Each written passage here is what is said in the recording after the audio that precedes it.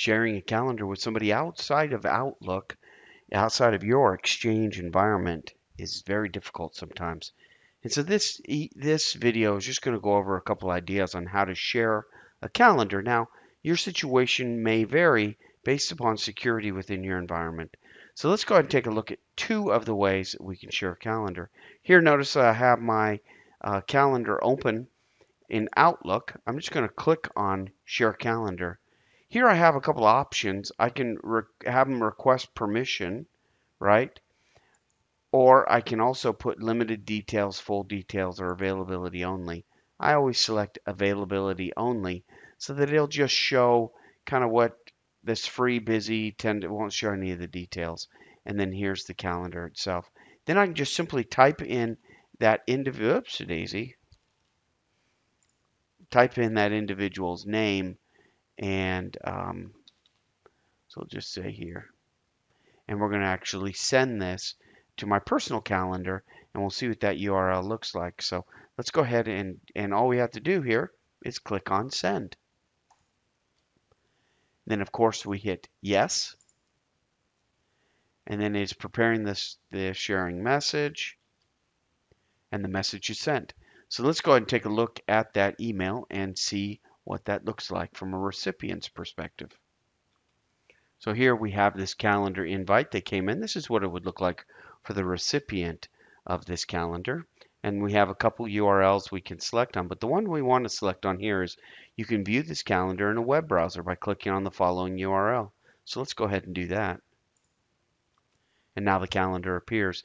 And notice here that you can't see anything. Even when you select the day itself, you cannot see the details of what that day looks like. You can just see that the day is busy, right? And so you can go down through and see all of the different things that are on this individual's calendar here in this area here. Now note here that here it shows busy or free, or there's other things that it uses, working elsewhere. All of these mean that they're probably going to be busy for those blocks of time. So here, working elsewhere 2 hours, so from 2 to 9, from 9 to 12, okay, from 12 to 1, from 1 to 2:30, from 2:30 to 3. Okay, so this person's pretty well gone on that day, on the 31st, which I am, actually. So you can take a look at this and kind of work your way and find empty spots that then you can merge with the other person, on the outside of the organization can look at your calendar now and see good times that you'll be available. In this view, you also have the ability to select different months. You have the availability to select there. You can also go here and select different months, and you can take that out too and hit today. So it's pretty flexible.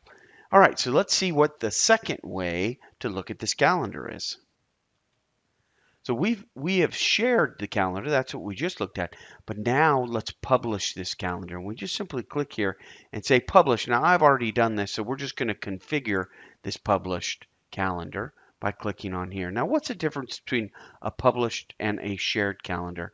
Shared calendar, you're setting it out to an individual. Here we're just collecting a URL.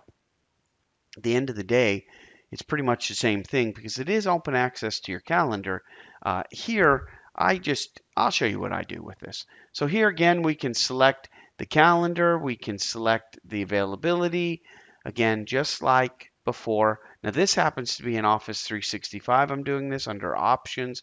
It's just easier for me to remember to go to it straight from the calendar itself and just hit publish. But however you want to get there. But let's go ahead and take a look at this, whoops-a-daisy, at this URL and see what that looks like. So again, it's the same look and feel that you had on the other calendar that we had published up here. It's the exact same thing, right, as this one. For sharing, same thing as publishing. It's going to the same place, getting the same data. But the difference is here that I usually will take this URL and shorten it here, for example, make a copy of it. Let's open up a new here, and we'll just hit paste. So then I just share this with anybody who needs access to my calendar. Instead of going in every single time and setting it up as a share, I can just simply hit that, tell them, hey, here's what you got, take a look, and find an available time in my schedule and send me a calendar invite. This is a very effective way to communicate with people, especially that are outside of your organization, in this example, HPE, and it allows them to see your busy and free times instead of having to go back and forth. There are other ways to do this. This is just one of many: sharing or publishing a calendar. And it can all start either from within Outlook, or if you're just using Office 365, you can go to the options section and set up sharing and publishing there as well.